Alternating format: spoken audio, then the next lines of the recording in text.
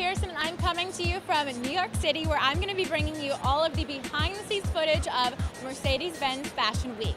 I'll be showing you designers, trends, and everything else you need to know about the Spring-Summer 2011 season over the next 4 weeks. Up first is the amazing collection from BCBG Maz Azria runway.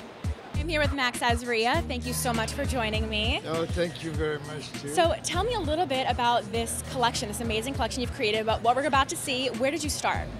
It's a very special collection because it's very basic and very classic. What are some of the big trends that you're really loving with your collection for Spring 2011?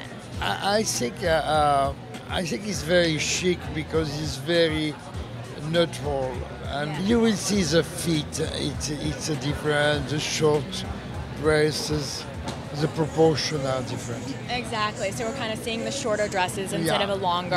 Yeah. Definitely. She drive me crazy. She drive me crazy.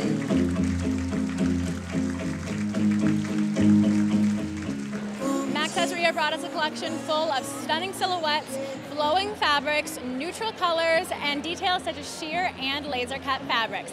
Stay tuned next week for Nicole Miller.